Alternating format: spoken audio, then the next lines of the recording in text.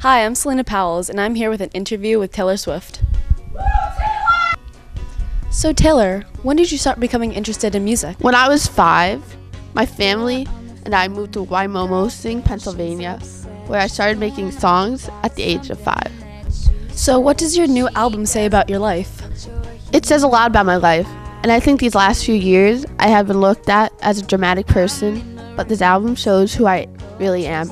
And there are songs about moving into New York and other songs that don't mention my relationships. Why did you decide to make a pop album instead of a country album? I tend to go one dream at a time. And the thing about 1989 was that it was a huge change for me. I knew I wanted to step out of the country and go into pop. I knew I wanted to be very transparent about it, but I just wanted to make something different than I ever made before. So what was it like to have your friends a part of the album? It would be weird not to include my friend. There are so many people who helped me make this album, and I love having them with me on tour because they give me lots of support and comfort. What is it like to deal with the downsides of your success? I never have downtime, and the paparazzi are always around me, so I never know, like, they're taking bad pictures of me, and when they do, they always make stuff about me that are not true. What is happening between you and Kanye right now in your feud?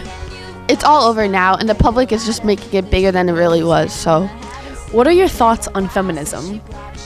Girls should be equally treated as everyone else. We are all human, so let's just all be equal. So what are your plans for the future? I have no plans, but I'm sure soon I will, so stay tuned.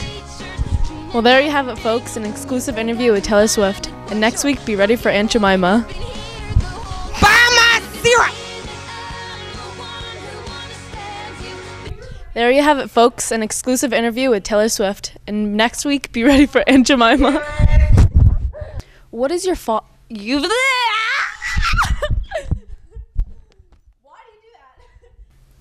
What are your thoughts on feminism?